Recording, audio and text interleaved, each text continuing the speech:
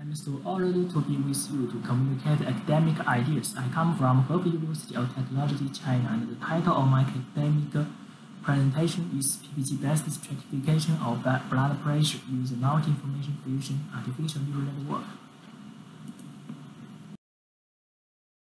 The content is listed as introduction, materials and methods, results, and finally the discussion. Let's get into the topic now.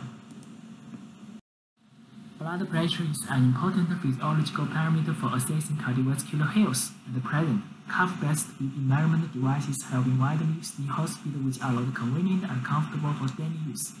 In the past decades, many new approaches have been proposed to achieve cuffless BP measurement. Among them, PPG-based method is the most attractive as it enables BP measurement using only a PPG sensor or even a camera. The effective PTT-based method was verified rapidly. In 2018, Xuezhi Yang used PTT alongside other PPT features as the input of a recurrent neural network to estimate BP and achieve very high accuracy. However, the shortcomings of PTT-based method are also obvious. Firstly, the calculation of PTT requires two sensors to synchronously collect physiological signals, which increases the complexity of BP detection. Besides, the time delay of the collected signals from two sensors must be accurately calculated, which requires precise synchronization and a lot of efforts for signal pre-processing.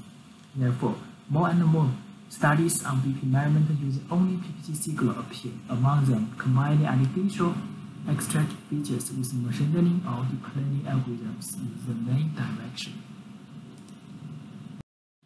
The purpose of our study is listed here. In our study, a new method is proposed to achieve five-category BP stratification, as it is sufficient to judge cardiovascular status by BP levels rather than precise BP values. The method uses a multi-information fusion artificial neural network to combine multiple input features, and the details of the network will be discussed later. Table 1 is the BP stratification criteria used in our study. Well, let's move to the next part of this topic. Figure 1 shows the framework of our method where a public database that contains 12,000 samples is used as a source. BP signals are used to generate BP category labels, and PPG signals are used to extract time and frequency domain features to feed the MIF-ANN network.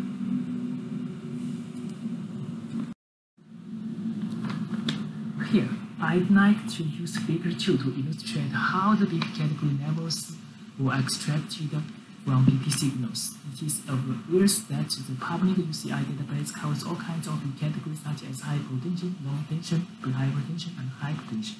Finally, BP category labels were obtained using one-hot encoding.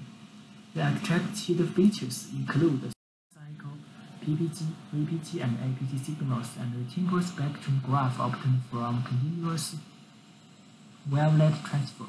The purpose is to obtain omnidirectional representations of pulse wave PPG signals from both time and frequency domain.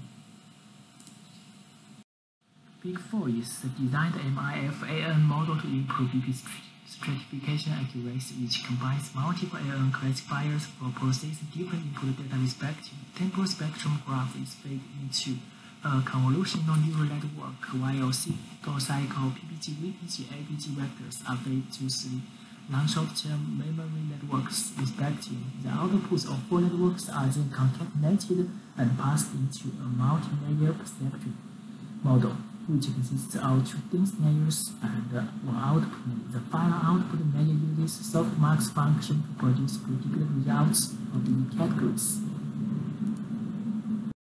After introducing the method, I'd like to show the experiment conducted. Figure 5 is the result of training this stratification model. All the modeling, training, and testing are based on TensorFlow and carrots given into a box. On the test environment, considering the amount of data and the extreme computational complexity, when training the MIF-ANN model, a high-performance GPU workstation is used. The test result of BP stratification is shown in Table 2, where other well-established methods using PPG signal are compared. Our method achieved average accuracy of 91%.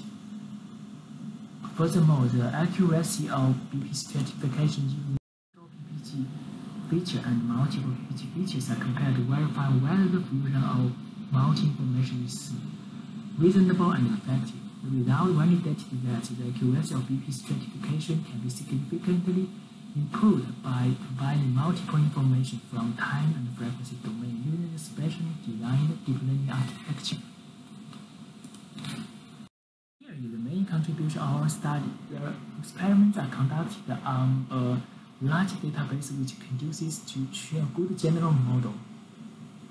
The extracted features are Hall-based, which improve the robustness to noise and therefore are helpful for camera-based BP measurement, moving towards application.